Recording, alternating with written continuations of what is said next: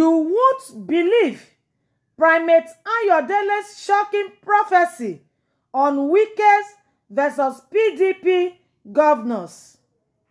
Guys, you know say this Wike matter at this party wey dey PDP and with other governors wey be say they still dey the PDP party. You know say no be today this matter dey on ground o, and you can't see say the matter up till now they never fit settle themselves. So instead e come dey worse every day o. And you see the kind game wey be say Wike dey play. E dey work for APC, dey work for PDP o, of which people no know the party wey be say e go come even support come 2027 election o.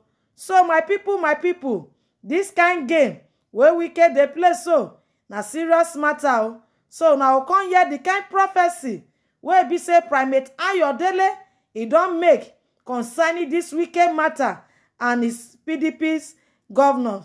So my people, una go hear how the matter e follow. As tensions rise within the People's Democratic Party PDP, the spiritual leader wey be Primate Elijah Ayodele, e don weigh in with a prophetic revelation that could reshape the political landscape ahead of the 2027 general election o.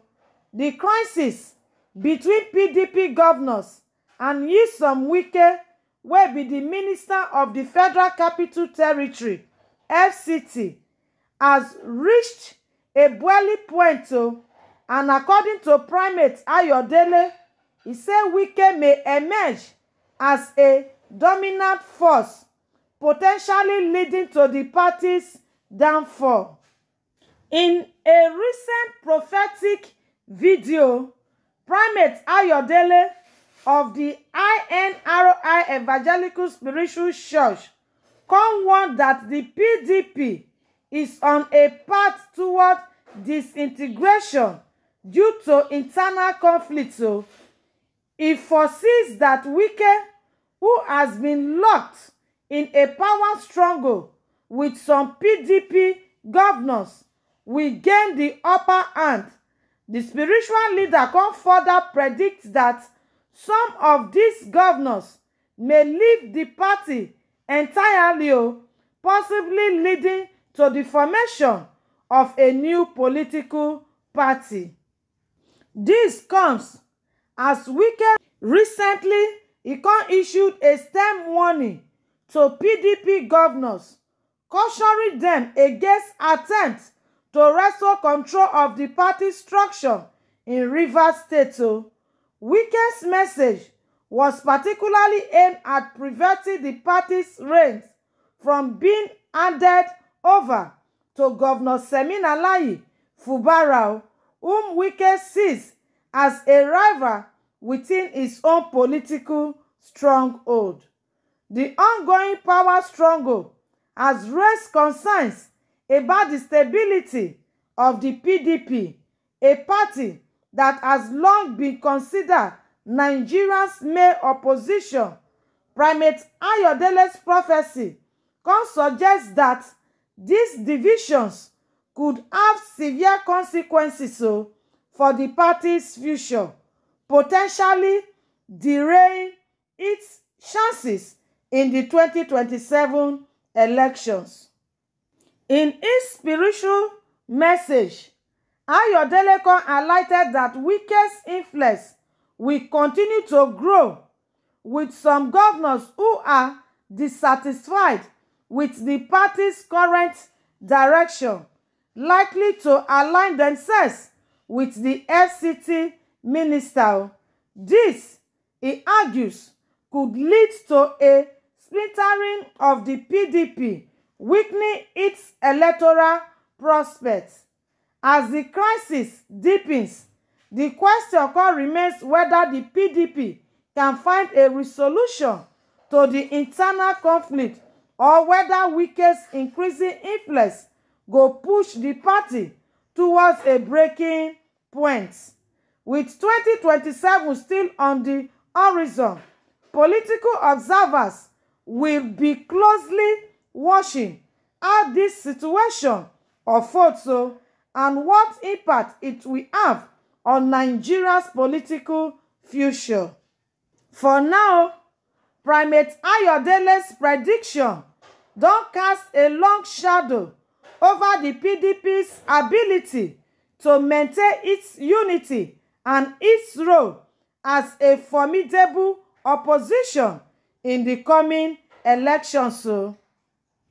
So my people, seriously, the way PDP matter e be for this country, e don dey show say the party e wan fall so, because you know say that 2023 election wey be say e happen and you come see say fuck up e come dey for the PDP side, especially where Atiku come out as their president, Okowa come out as vice. You see say because of disunity dem no fit work together as one.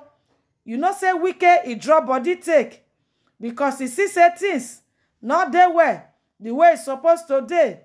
The disunity come increase among the PDP and you can see say as a result of that, fuck up e come dey for their side and up till now solution no fit dey for that PDP party to make sure say all of them they reunite together as one. And you know say anywhere where be say unity e no dey, wetin dey happen for that kind place? Progress no dey dey things no dey fit dey work out well. That na wetin dey happen to PDP party now. And we all know say before now na the PDP party na be opposition party before the APC they can't get power over there now. And you see say as the matter can be, it can't be like say the APC they don't dey on board because if PDP wahala continue like this, hope no go fit dey for there for 2027 general election. As you even see say now Wike e not come dey work with them, e don share himself into two only na APC, only na PDP and that kind working na confusion. No person no go fit tell the particular party wey be say he can't really put himself, even though saying that they claim say he na PDP, but indirectly everybody know say na APC na in dey work with. So my people, you see the kind of things wey be say our politicians of nowadays they do. And you can see say if election time don dey draw close, most of them will be say that they the APC. Before you know, you say they don't go PDP. Some of the way they PDP, before you know, they say they don't go APC. How long they will continue to they jump from party to party? That no be integrity of a good leader. Good leader suppose get integrity. Anybody where they do like that, e not get integrity. That not just the truth. But we all know the way our politicians of nowadays that they behave. They made them learn to dey firm with their decision and made them learn to get integrity. Made them dey upright in anything way that they do. If they do well, I'm not sure say they go to jump from one party to the other. So my people, this matter I go close am for you. This na Bliss channel. I beg make you not forget to share, like and to subscribe to this channel. I salute you now.